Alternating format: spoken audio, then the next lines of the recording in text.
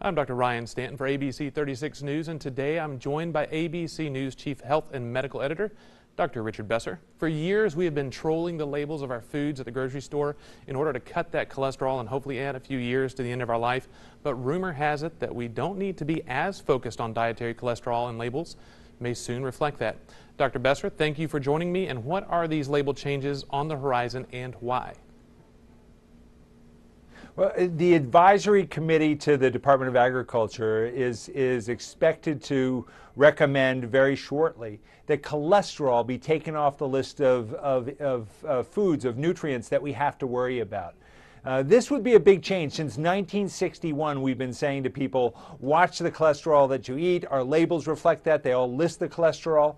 But more and more science is saying that the cholesterol that we get from our diet is not a very big contributor to the cholesterol that we see in our blood, the cholesterol that is linked to heart disease. So it sounds like in this case it's family over food when it comes to our cholesterol. Why is the family influence so important?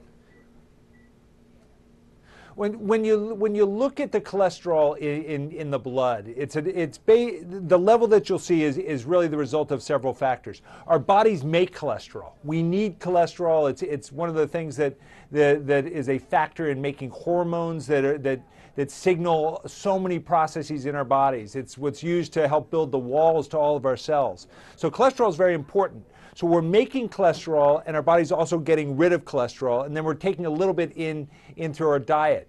If we're making more cholesterol than we're getting rid of, the level goes up, and that is what we think is the risk factor there for heart disease. And a lot of that is determined by genetics, by your family, and is not very heavily influenced by what you eat.